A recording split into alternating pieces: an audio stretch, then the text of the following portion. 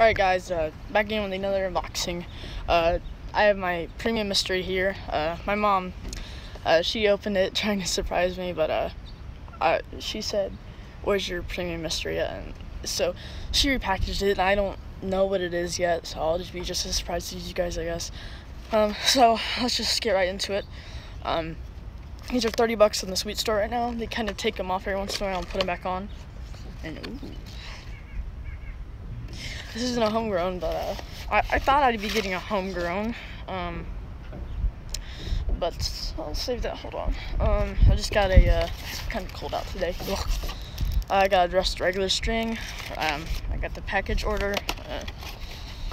They didn't sign it or anything like that, so it's not important. But yeah, guys. Ooh, I really like this.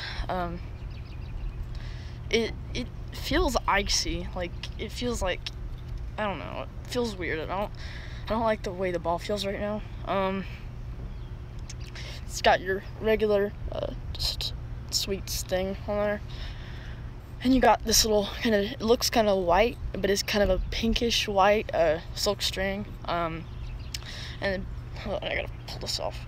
The bevel's kind of deep a little bit. I don't like that a lot.